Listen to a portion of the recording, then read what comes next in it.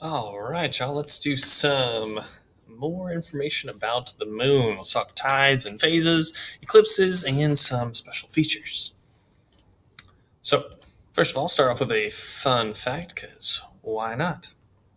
The moon is in a lot of different superstitions. In fact, back in the day, people thought that there was always strange behavior around the time of a full moon, and it's actually where we get the word lunacy, which means kind of crazy, right? Just like where we get lunar, which is the moon.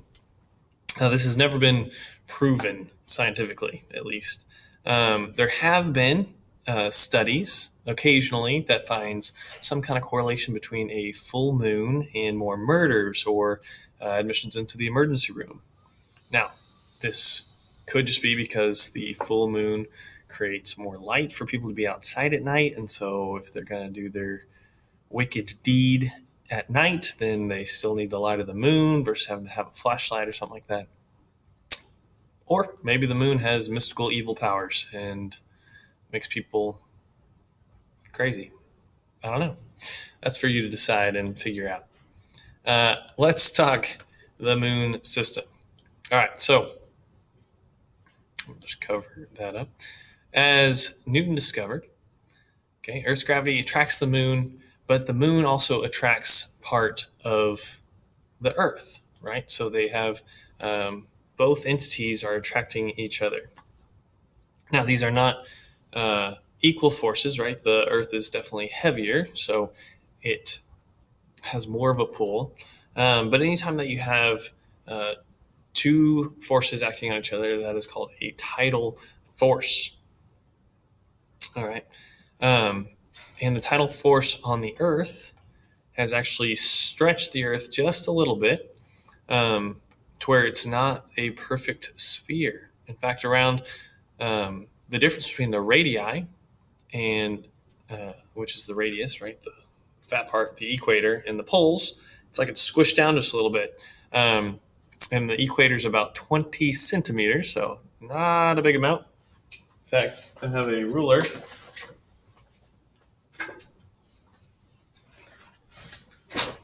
So 20 centimeters, boom. So from here to here is the difference in the circumference of the Earth versus the poles if you go north-south. Again, it's not much, but still evidence of the gravitational effect. Okay. Now, the Earth and rock is not pulled a lot, right? Again, 20 centimeters, but water is affected a lot more because it's free to move around. Okay. And so that's how we get the tides with these tidal forces. All right. So water flows until it piles up in tidal bulges on each side of the Earth. Move me again. Less gravitational force on the far side means that the water is not attracted as strongly, and it moves away from the center of gravity. Okay, so we have these two things. You've got the Earth and the moon, and so you've got a big pull over here wherever the moon is, but then on the opposite side, you have the lack of pull. All right, so there's less gravity, and so it's moving away. So you've got these two different areas that are really feeling these tidal effects. Okay, now since they're on opposite sides of the Earth, and the Earth rotates obviously once in a day, the Earth passes through two tidal zones in one day. All right. So let's look at this graphic for just a minute. So here we can see the moon rotating around the Earth. Okay, now it takes a month, all right, for the moon to do that, but the Earth is spinning every day.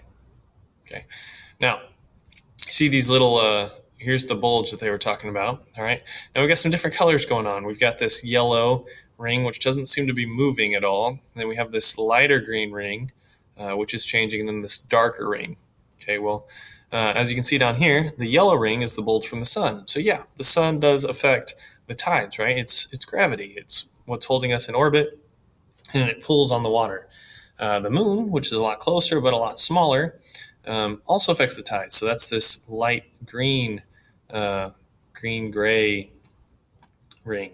Now, when they line up together, that's when you get this dark green And notice that that bulge is a lot bigger than just the single ones together. Okay, cool. So the different things that affect the tide. First, we have the Earth's rotation drags the tidal bulges out of line with the direction of the moon. We get that. Second, you have coastlines. Okay, coastlines are going to affect the tide because it's not just this blank plane, right? It's not just like a dish with water that you're trying to wash where you can just move it easily. There's stuff in there.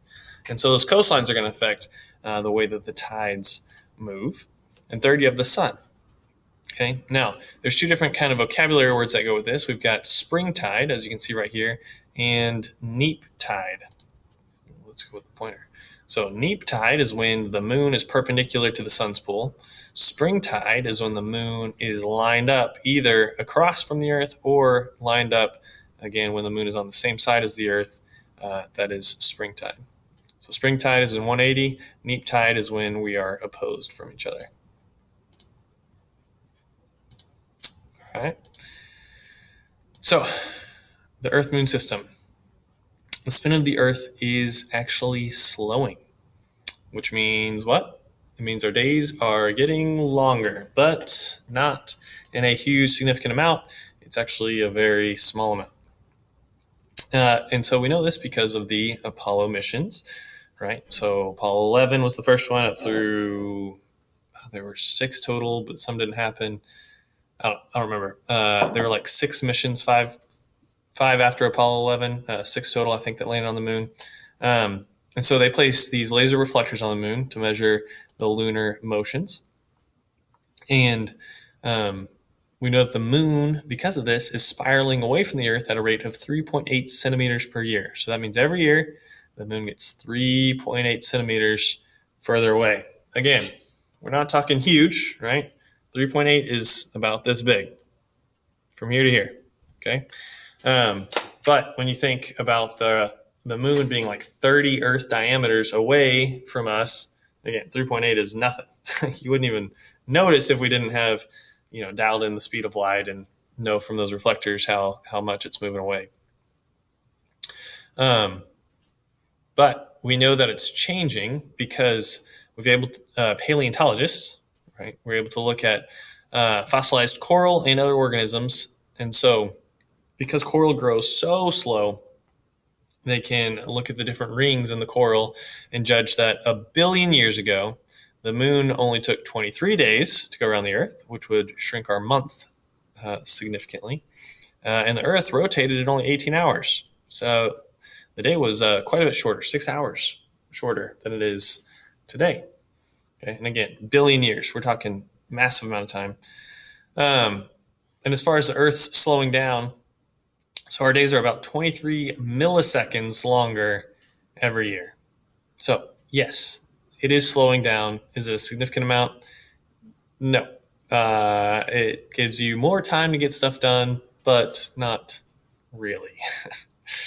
All right, so back in Pythagoras' time, the Greeks, they knew a lot of this, right?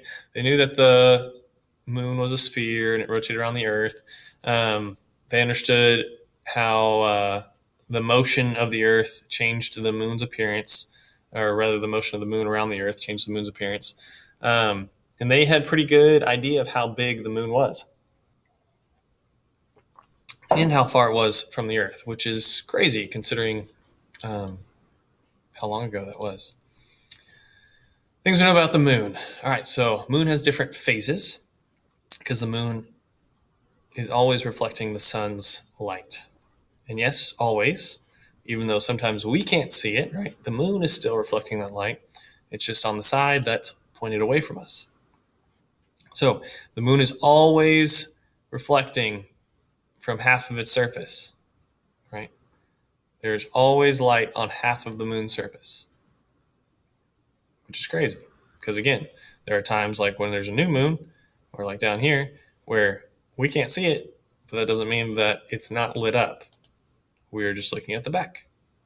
Okay. So we see different amounts of the moon being lit up, as you can see the different phases here, right? And we call these phases. Okay, easy enough. So let's look at this graphic. So if we're starting at the new moon, Again, the new moon is when we don't see any of it because the lit up side, so if the sun is over here, the lit up side is facing directly away from us. So that side is going to stay facing the sun as it rotates around. So we see all these different phases, right? From new to waxing crescent, first quarter, waxing gibbous, full, waning gibbous, 3/4, waning crescent. Okay, now remember that waxing means to be building. So we're building the amount of light, right? So waxing and waxing. Waning is we're losing light, so we're getting a little smaller and smaller. But otherwise, crescent and crescent are both when, hey, we got a crescent-shaped thing. Gibbous is when you're fat, basically. All right, and then full, we know. Now remember the quarters, it's when it looks like it's a half moon. But when it's on the right side, that's the first quarter. When it's on the left side, that's the 3/4. Okay, those are our different phases. Now let's talk eclipses. Now eclipses are when the light with the sun, moon, and earth all interact and get in each other's way. Okay, so we have lunar eclipses and solar eclipses. So a lunar eclipse is when you have the moon and it moves into the Earth's shadow. So sorry for all you flat earthers out there, but you can clearly see a curve, which is the shape of the Earth on the moon. Okay. Sorry about that. Now, this is a lunar eclipse. Again, the moon is moving around the Earth where the Earth is now blocking the sun's light. So solar eclipse then is when the moon gets between the sun and the Earth. Okay, so it passes in between and it blocks the sun's light and then it moves on. So that's a solar eclipse. So it's like it gets dark in the middle of the day, where it should be a full moon, but suddenly it's dark at night, which it's usually dark at night, but it's blocking the moon. All right, another fun fact for you, because they're fun. So there was a battle back in the day, like a long time ago, between the Medes and the Lydians. So we're having this big battle, and a solar eclipse happens in the middle of the battle, and they stop fighting. So even though they had disagreement, whatever their disagreement was to make them fight to begin with, they both decided that it was a bad omen or an omen, and so they stopped their battle because of the eclipse. Now, I listened to a podcast, and I think they also drank each other's blood in order to seal the deal of a truce. Interesting tidbit. Anyway, odd times. I'm glad we don't do truces like that anymore. But because we can tell exactly when these lunar eclipses are, because they're mathematically in the same pattern that they've been for billions of years, this guy, Isaac Asimov, he describes the battle as the earliest historical event to which the date is known with precision, because we know what happened at this eclipse during this time. There's not that many solar eclipses, so we can pinpoint exactly when this battle happened, which is pretty cool. He described it as the birth of science. Sweet. I'm going to just block that picture for now, show it to you in a minute. So let's talk about some features that are on the moon. Okay, now the moon is not just this perfectly flat, featureless orb, right? We can see the different shapes and colors that are on it. So there's actually two main different types that we're looking at, right? We can see the light area and the darker areas. So those light areas are called the highlands, and the darker areas are called the Maria, or mare in singular, which is Latin for sea. All right, sea is in ocean, so it's like the dark oceans, the dark Maria. All right, so together they form the man in the moon, or rather the rabbit, which is really what I always see as the rabbit. I'm not sure where the man is in that, but you see what you want to see, right? And these are visible from Earth. The highlands are aptly named because they are higher in elevation. The Maria are kind of sunk down a little bit.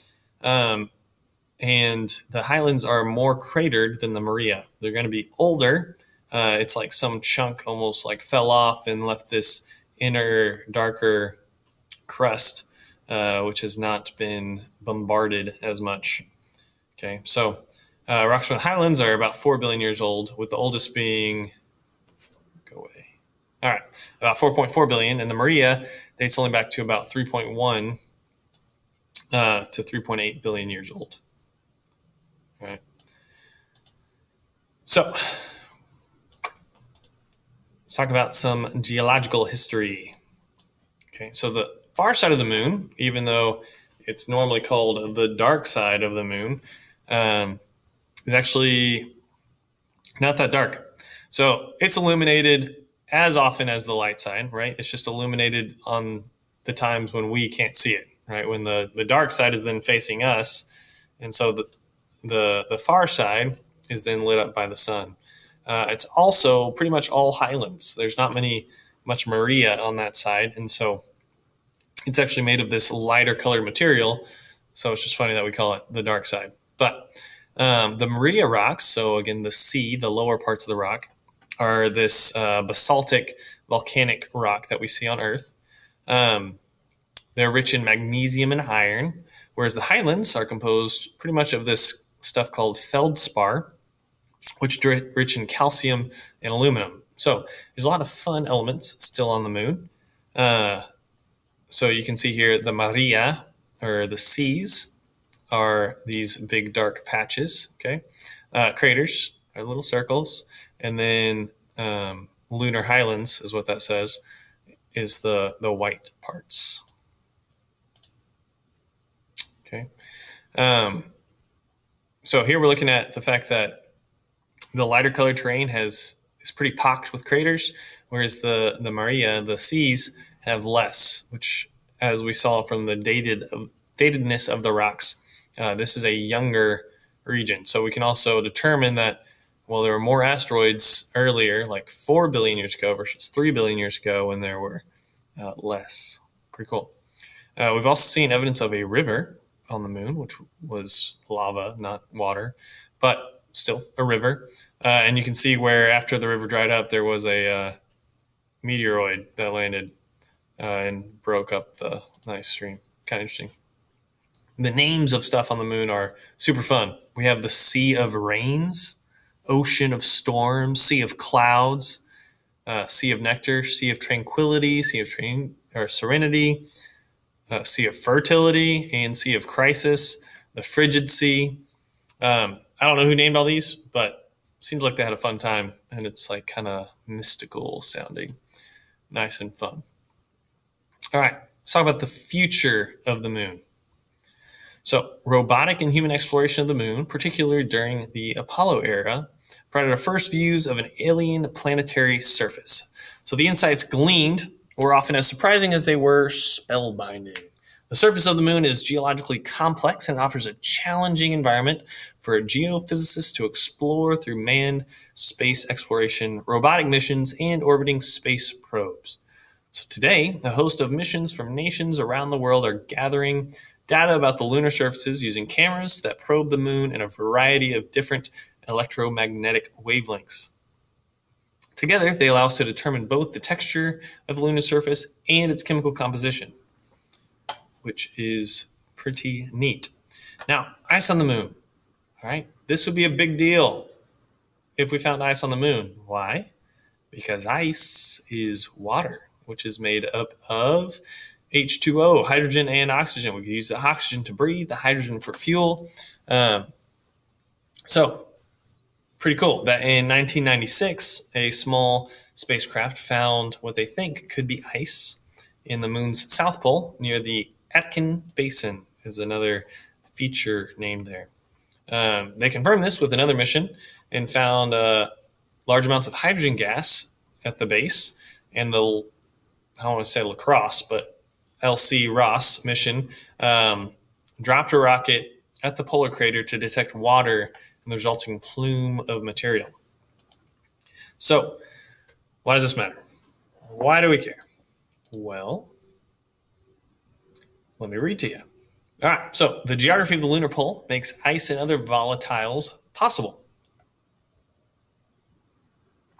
Yes, the geography, right? Like where it's laid out.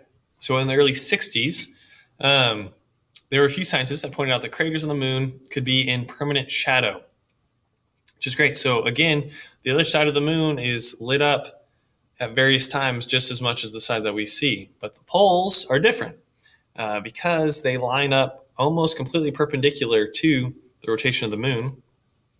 They could be in permanent shadow and therefore would be very cold because they would have much less sunlight than any of the other places.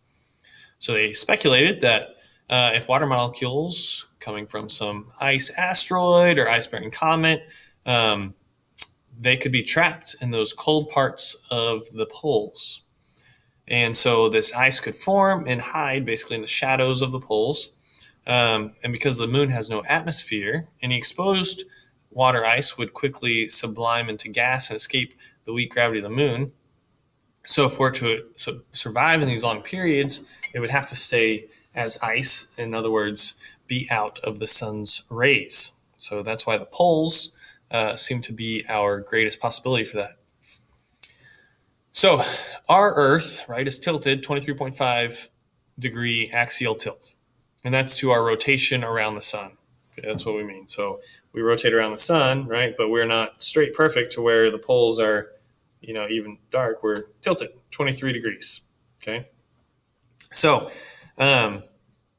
during our summers, right, up in the North Pole, it's always light because we're tilted. And so we're always seeing sunlight. Okay. During our winters, we're tilted away. And so it's always dark, 24 hours. All right.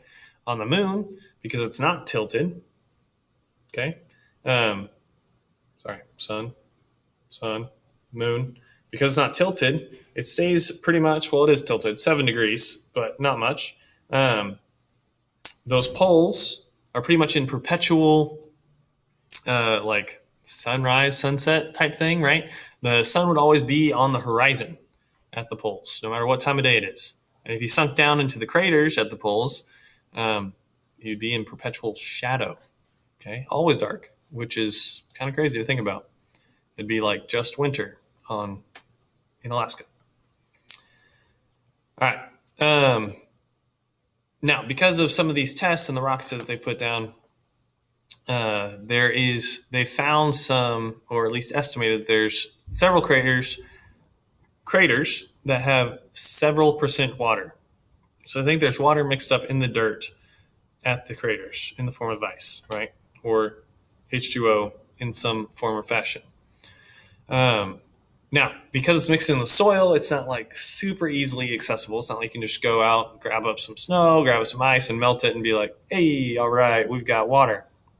But there are processes that NASA's coming up with where they can extract the water from the material. So they've been able to figure out that they can take about a liter of water from a metric ton of lunar soil. So that's volume is about 1 cubic meter.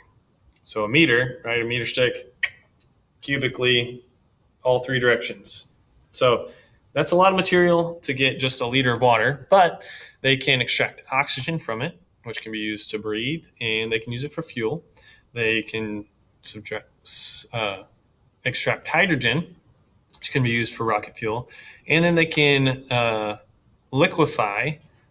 melt the soil and use it into slump blocks, which is basically like big rock blocks, and use it for building materials. So kind of like we have the concrete cement blocks, they would use melted moon rocks to build with, which is pretty cool.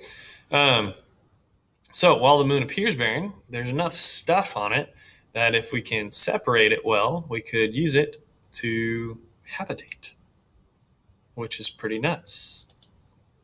So here's some pictures of like our first mission to the moon and the different devices that we have set up there that help us, and our footprints that are still there, right?